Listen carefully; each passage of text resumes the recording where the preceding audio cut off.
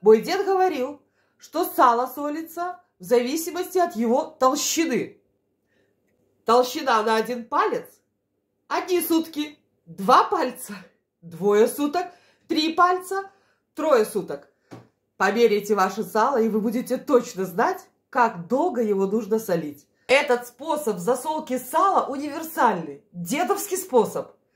Но когда оно уже будет готово, вы достанете его, промоете и будете заправлять своими любимыми специями.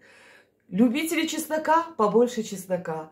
Любители паприки – побольше паприки. Любители классического варианта – просто добавьте еще с обеих сторон, натрите специями любимыми. И в морозильник для долгого хранения. Или в холодильник. Мой дед учил меня на 1 килограмм свежего сала брать 100 грамм соли и столовую ложку добротную домашних специй. Поэтому первое, что мы делаем, это взвешиваем наше сало. Так, у меня здесь 1,870 кг.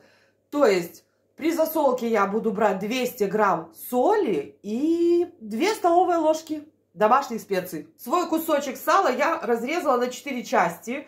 Ну, где-то вот такие куски получились сантиметров 10 на 10. Так? И будем их сейчас валять. Валять в соли.